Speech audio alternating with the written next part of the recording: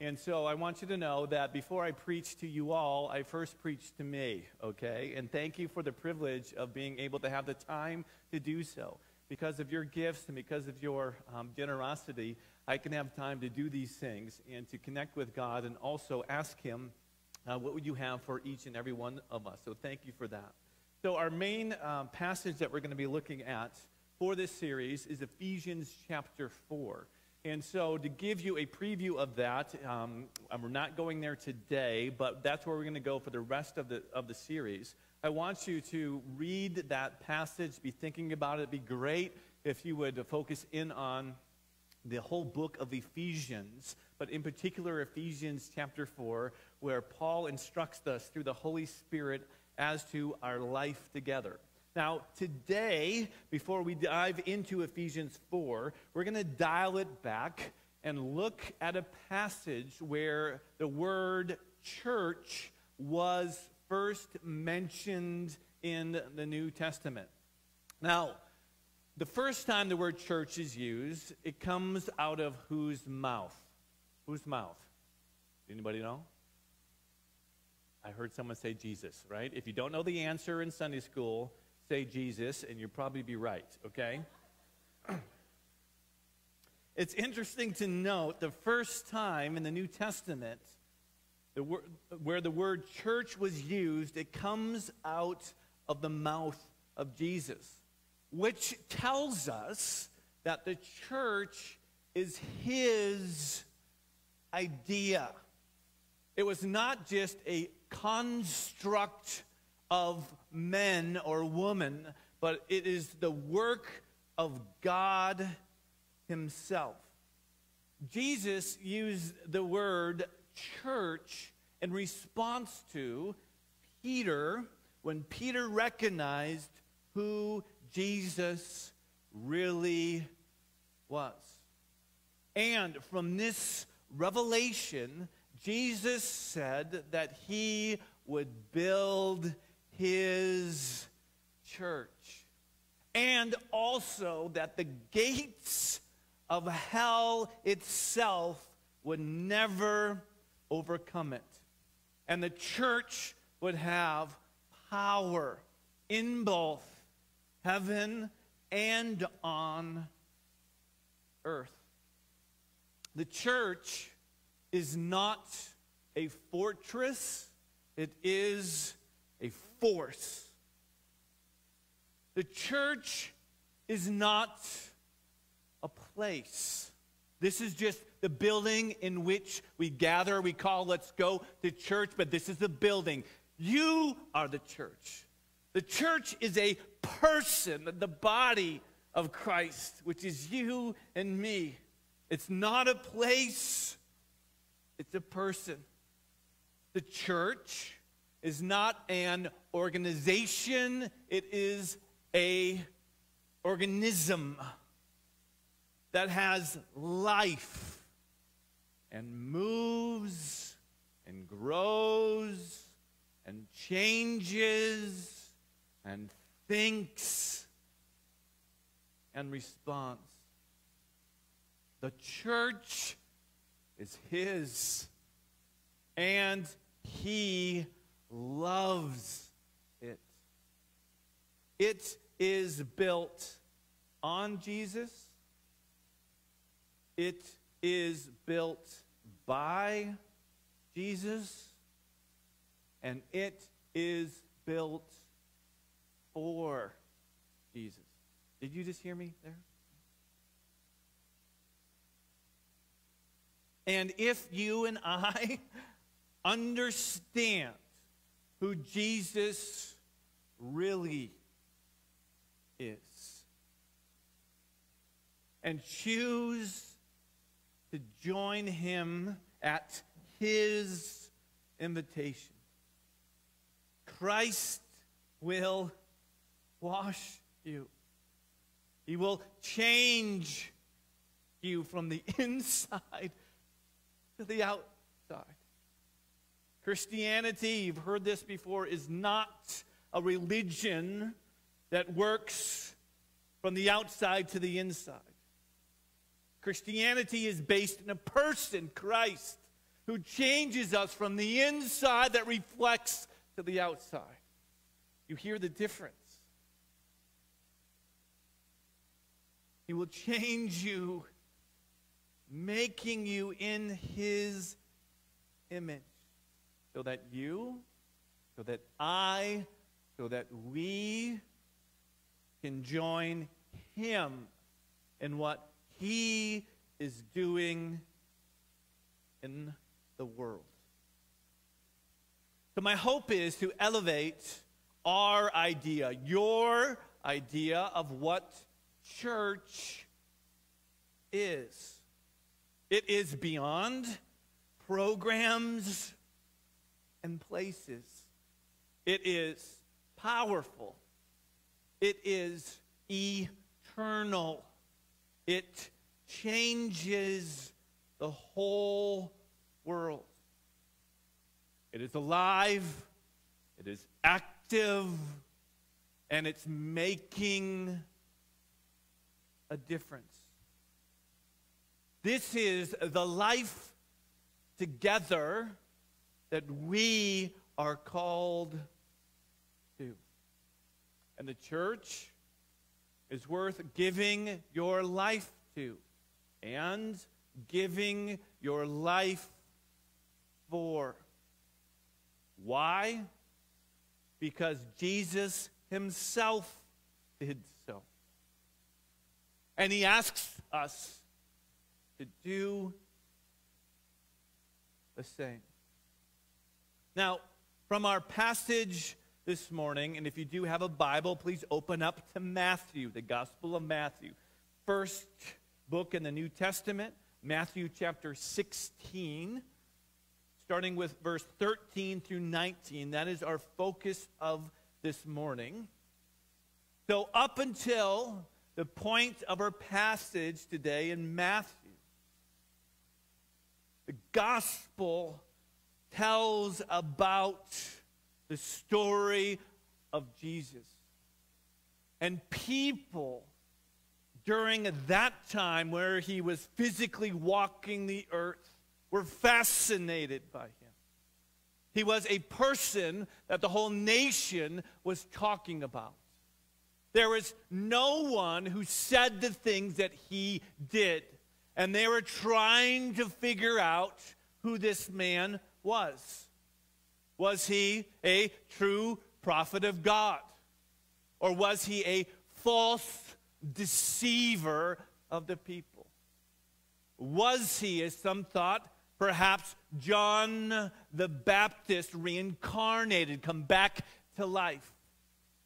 Was he the Elijah that came before the Messiah? Or perhaps this might have been the Messiah himself. There was controversy about his true identity that permeated the countryside, permeated the city. And everywhere he went, people wanted to just get a glimpse of him, to hear him, to see what he would do, and understand what he was saying. He had drawn specific disciples closer to himself to train them, and he was moving around the nation, talking about the good news of the kingdom. Heightened curiosity, heightened wonderment, and the crowds and the murmuring and the conflict was continuing to escalate. So Jesus was with his 12 disciples and others who were following, and they headed to a place called Caesarea Philippi. This was just north of the Sea of Galilee, just north of Capernaum, where a lot of the disciples were, around the Sea of Galilee, and they were going up to this place. And in this city, there was a temple to the God-man Caesar. The Romans built this place there, and this is where was a center of Caesar worship, or the God-man. And as Jesus and his disciples were traveling to this town, he asked them a question. Who do people say that I am? So here we are, Matthew chapter 16. We're picking up the story in verse 13.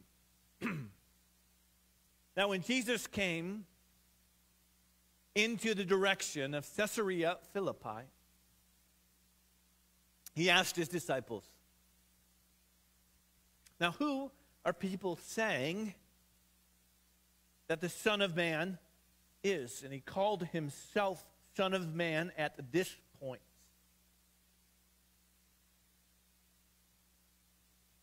And they said, well, some people are saying, you're John the Baptist, come back to life. At this point, John the Baptist was killed in prison. Do you know the story? His head was cut off for confronting the Roman powers. Now others say that you're Elijah. And if you know your Old Testament, last book called Malachi talked about a Elijah that would come to prepare the way of the Messiah. So in saying that, well, they think that you might be Elijah, that is the one to prepare the way of the Messiah, they're saying that you were connected to the Messiah, but not the Messiah. But there was this anticipation and perhaps, and misunderstanding of who he was. And others say you're Jeremiah come back, confronting evil and bringing people back to repentance. Or perhaps one of the prophets. Now there are and were many opinions of who Jesus is. In Jesus' day, when he was physically present on the earth, there was mixed opinions about his identity. Today, there are mixed opinions about his identity. People of other religions may think that he is a prophet, but not the Messiah. Others think, of course, he was a fraud. Many, including many in this country, think he was a moral teacher. And of course, there are those who believe, indeed, he was the Son of God. He is God incarnate. Just as there were opinions in his day, there are opinions in our day as well. And knowing his identity matters. It matters then, and it matters today. You online, and I, we cannot base our opinion on who Christ is based on what others say about him. Each one of us, have to make up our own minds. Each one of us as to who we think he is. This is the question that God himself asks us. And this is the question that God himself is asking you and you and you, asking you this morning. Who do you think that I am? Verse 15, we read, and Jesus, after asking his disciples who others say that they am, gets really personal with them, and he gets really personal with us this morning. He said to them, but who do you say that I am? Simon whose name was changed in this passage by Jesus to Peter, replied, "You, Jesus, you are the Christ. You are the Son of the God who lives, the living God."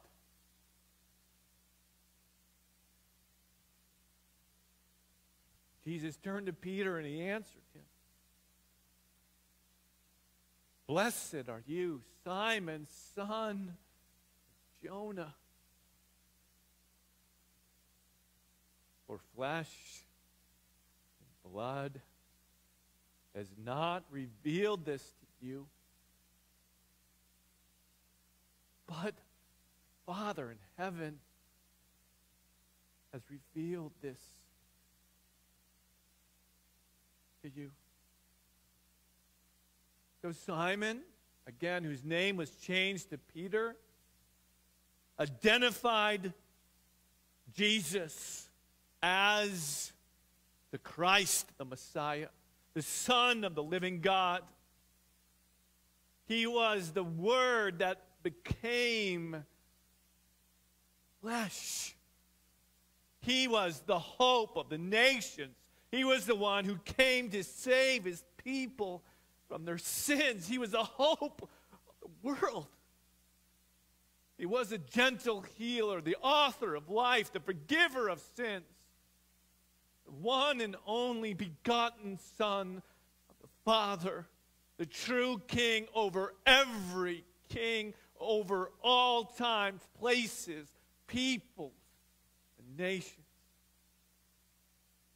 And having this understanding does not come by pure observation or calculation.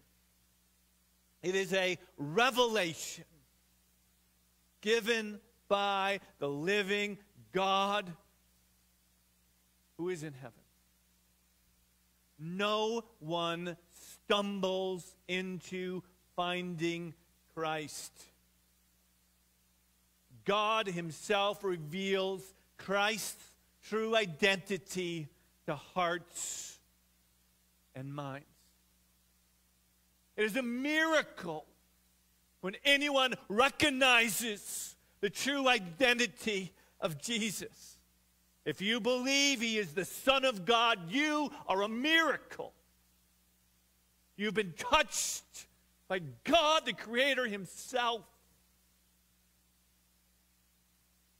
God opens hearts and minds of people to the true identity of the Son of God.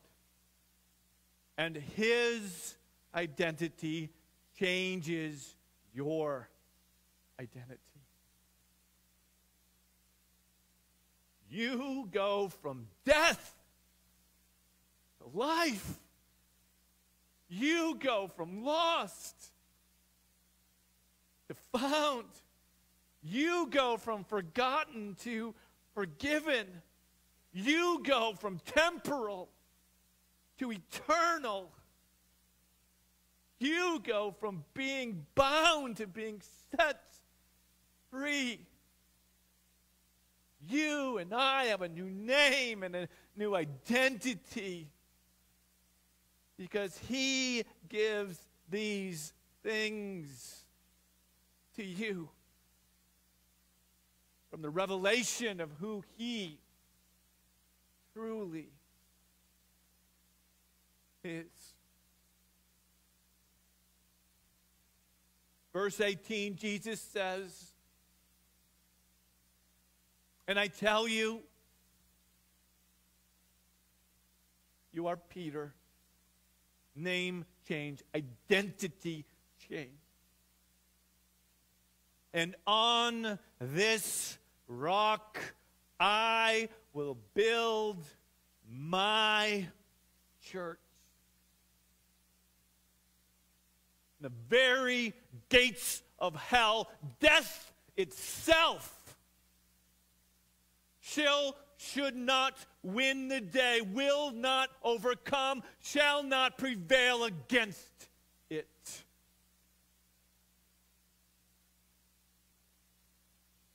The church is built on Jesus.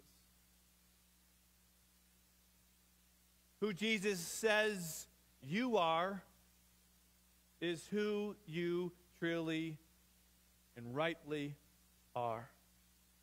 Did you catch that? Who Jesus says you are is who you are. Not a coach, not a parent, not a bully, not a coworker, not your spouse, not your children, not your grandparents. Who Jesus says you are is who you truly are. And he has that authority because he created you. If you create something, you have the authority to name that thing. Catch this. I want you to understand what God says about you because that's who you are. By his rights as the creator, he calls you what you are, and you are his. You are beloved. You are cherished. You are his child. You matter to him.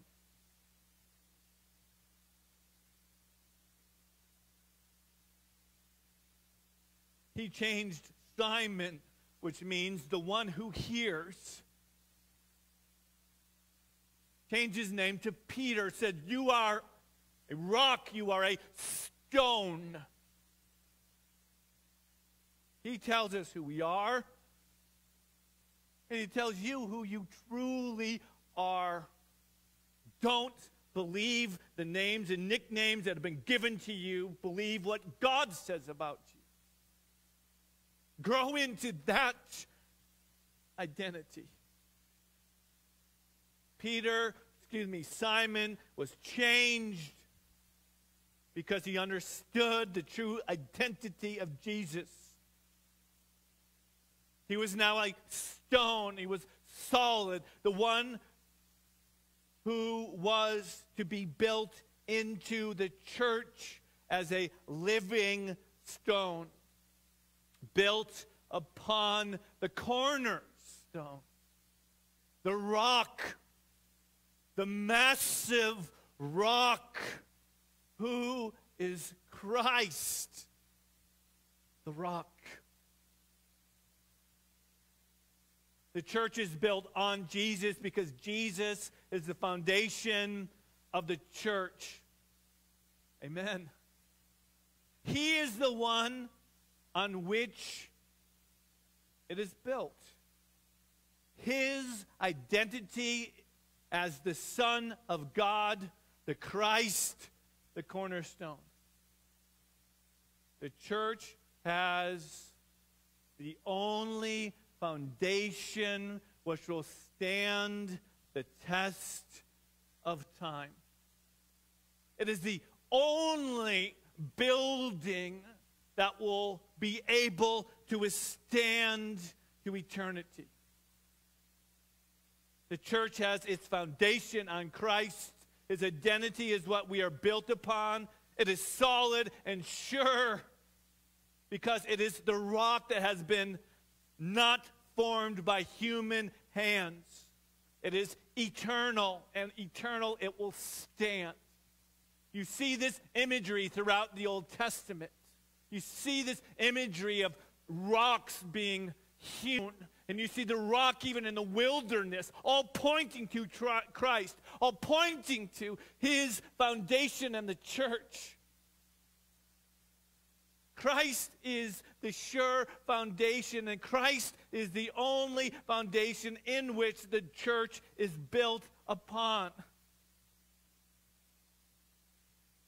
The church has not been formed by human hands, not on the system and the wisdom of men. The church is not built on a platform of people or celebrity pastors but by the will of the King. It is his idea. He is the one who gives the church its sure foundation. He is the one it's built upon. His reputation, his faithfulness, his righteousness, his love, his protection, his perfection. And he is the rock that will never be moved. Aren't you grateful that church isn't built on fallen men and women? It's built on the perfect one. This rock will never be moved. All who stumble on Christ will be broken to pieces. And all on whom he falls will be scattered like dust. Want you to recognize that the church is built on Christ. He is the foundation, not an organizational chart and belief statements and nice buildings. Built on Christ, and it's built by Jesus. Did you notice that statement? I will build my church. If I asked you who builds the church, I want to hear the answer, Christ builds the church. I will build my church. He is the one who builds his church. He is the one who gives to us what we need when we need it. He is the one that puts the pieces together. He is the one who brings us what we need and the gifts that are here. He is doing the building because it's his building. I remind Christ weekly in my prayer time. I'm not kidding you. This is yours. This is your idea. God, will you give to us what we need when we need it? And the promise is he will, and we can say amen to that. Which helps tremendously, especially for those who have a responsibility of overseeing the church. Ultimately, the church is built by him, which takes the pressure off of me. I'm so glad that the church isn't built on me. It'd be bad, believe me.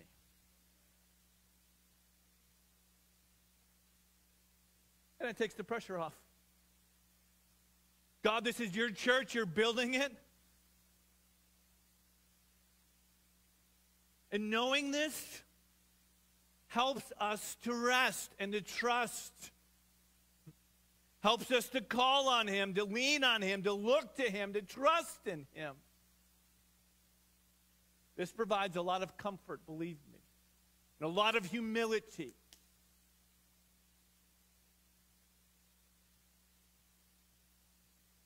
And because he is the one who builds the church, he is the one who deserves the credit for the church. Amen to that. Right? He is the one that's building. He is the one who's providing the part. He is the one who's giving direction. We are the ones who have responsibility to listen to him and do what he's asking. That's all I ask you as your pastor. Listen to Christ and obey him. God, what are you saying? Christ, what are you doing? Listen. Follow. Bring about the obedience of faith. This church was bombed out, if this building was bombed out, what would you do? What would you do if you were scattered? What would you do if you were living in Afghanistan right now and you were being systematically hunted?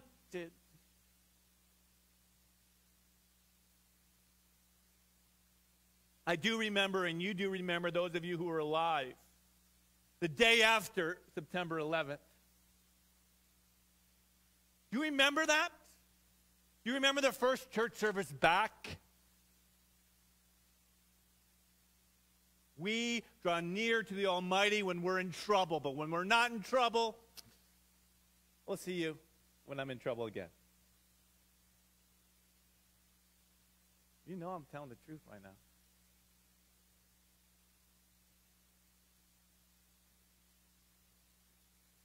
God delights when we draw close to Him, but we have opportunity to do that all the time.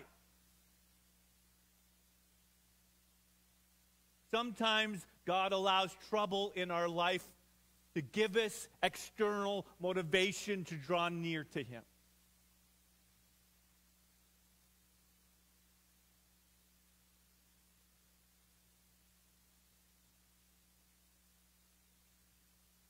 The church is built by Jesus.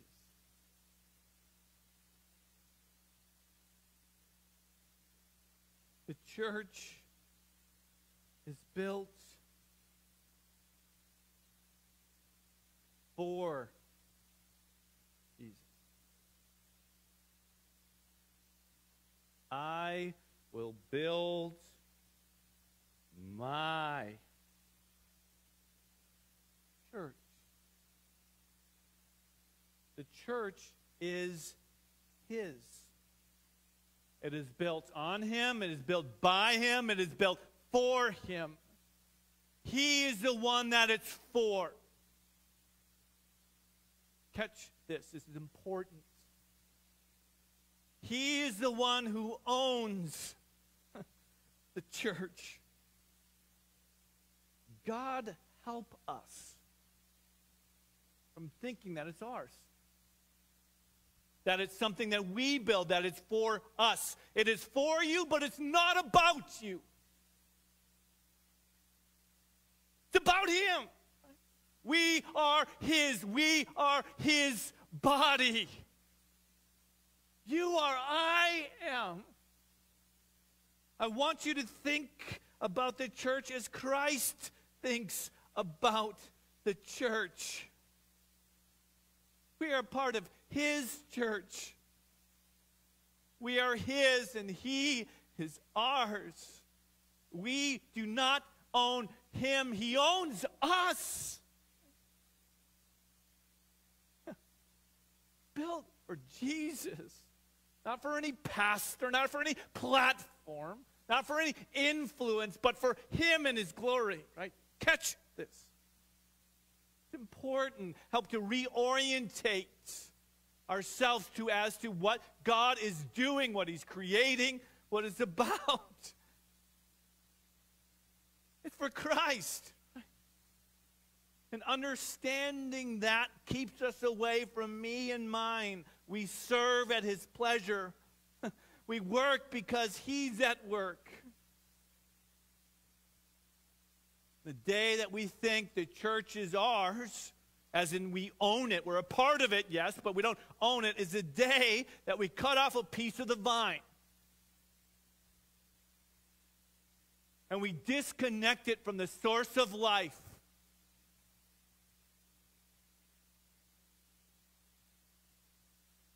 And what we hold in our hands, if we cut it from the true vine, will die in our hands. You understand the imagery here? He is the vine, we are the branches. If we're disconnected from Him, if we say, hey, this is mine, you disconnect what's in your hand away from the source of life, and in time this will die.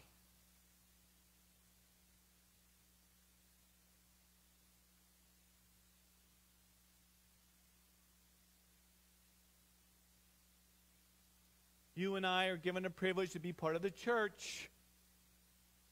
Privilege.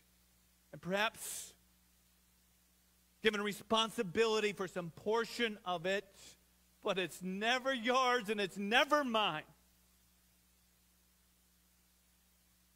We don't own it. It owns us. We are a part of it, but it's His because we are His. He can do with it as He pleases. And he will deal with those who try to take it from him. He deals with a strong hand those who take what is his as their own. The good news from his statement is the church will prevail. The gates of hell itself will not prevail against it. There is no other group of people who are able to stand against the gates of hell. By the way, the gates of hell is the entrance to death. All groups, all companies, all governments, all man-made monuments will not be able to stand against the gates of hell.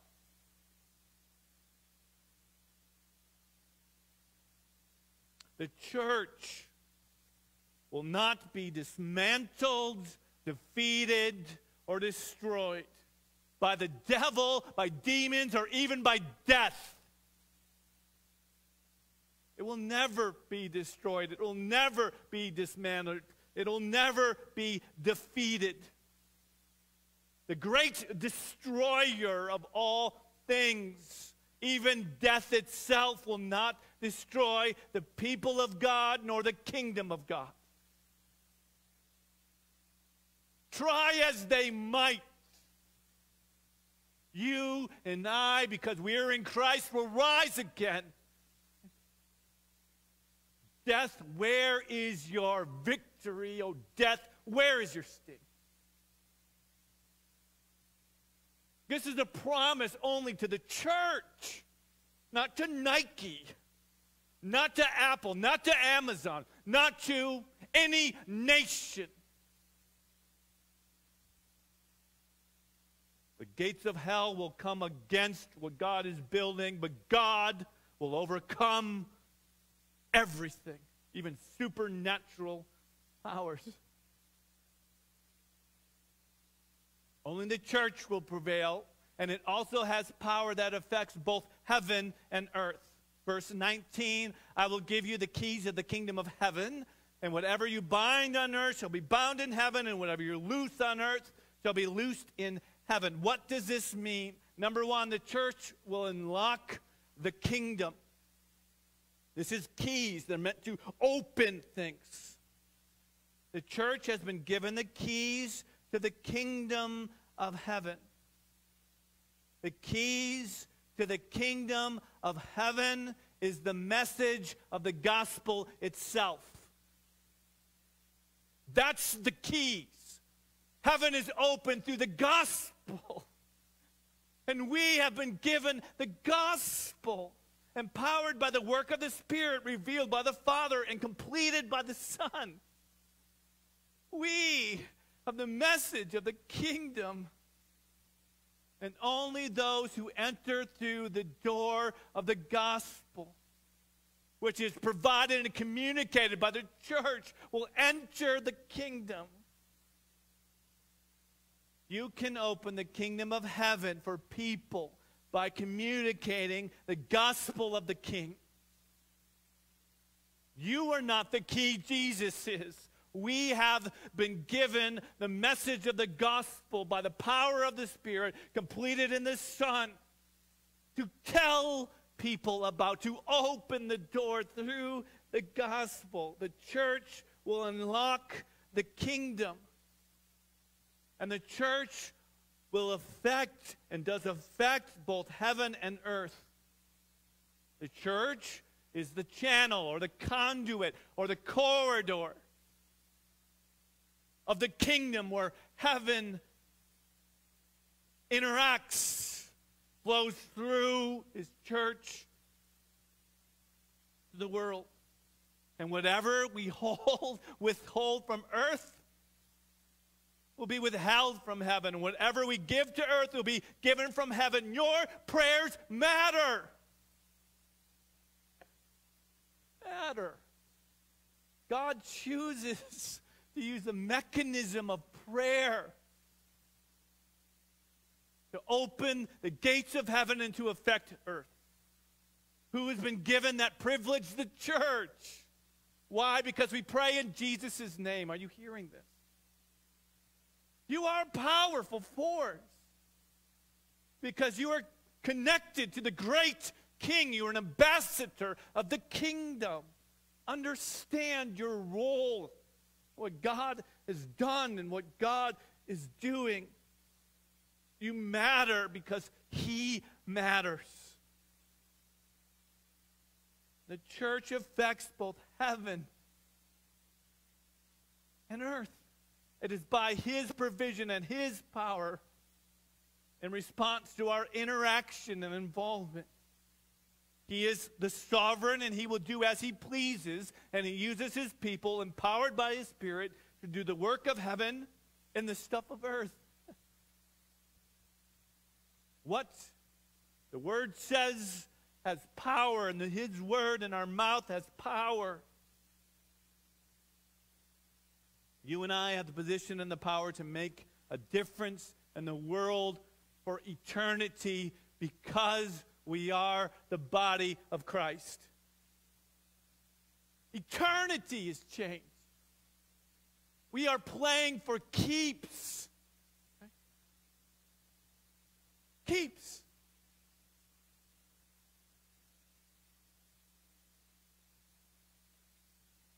The church is worth it because Christ is worth it. We are His body on earth. He has no body on earth besides ours. Collectively, we move in response to the head. God, keep us connected to the head, Christ. What are you doing? What are you saying? Where are you going? How do you want me to respond?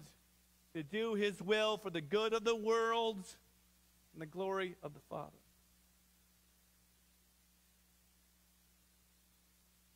The church is built on Jesus.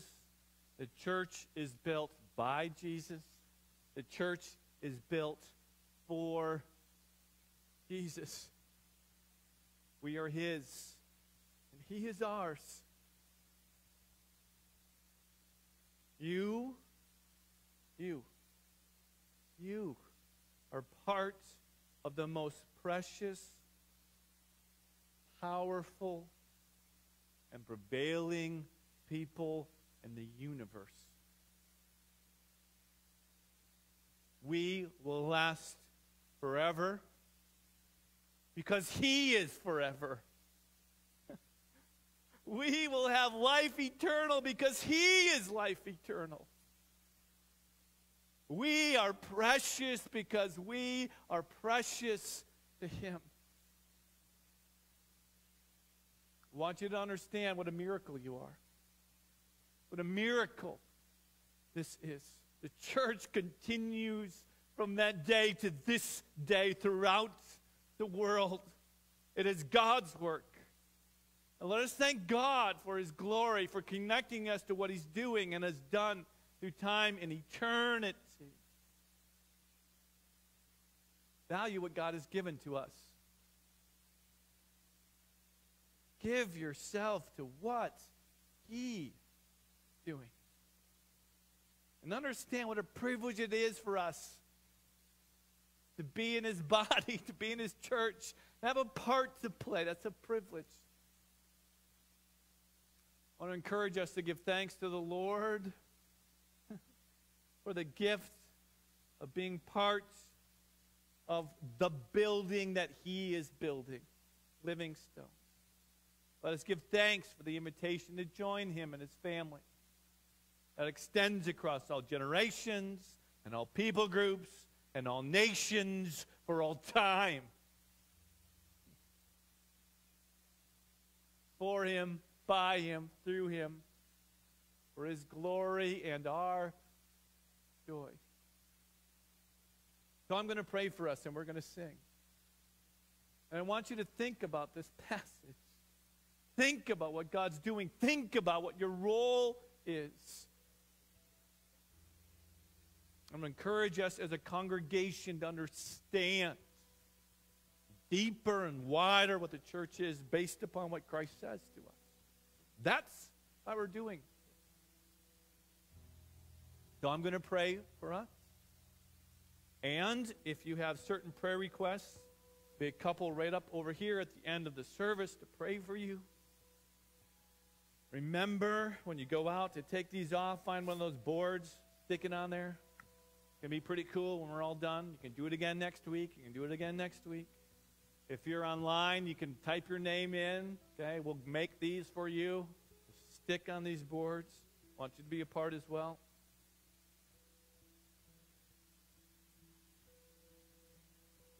So God, here we are at the end, near the end of this message.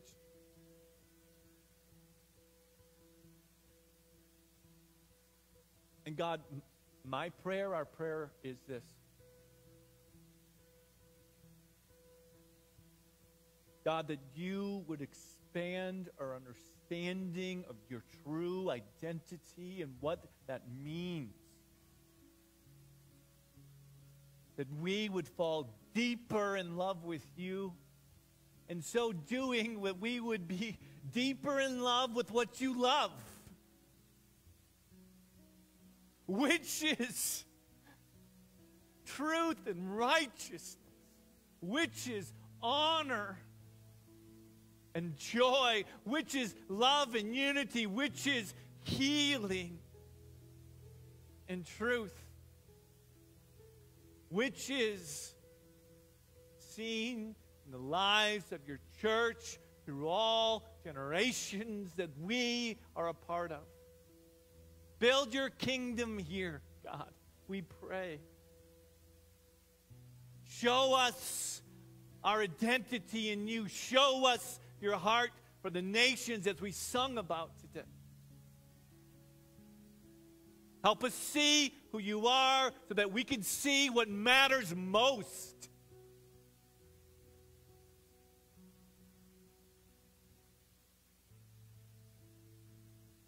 Be glorified through your work in us, God. Do your work. And we thank you for the beautiful gift, the church. In Jesus' name, amen.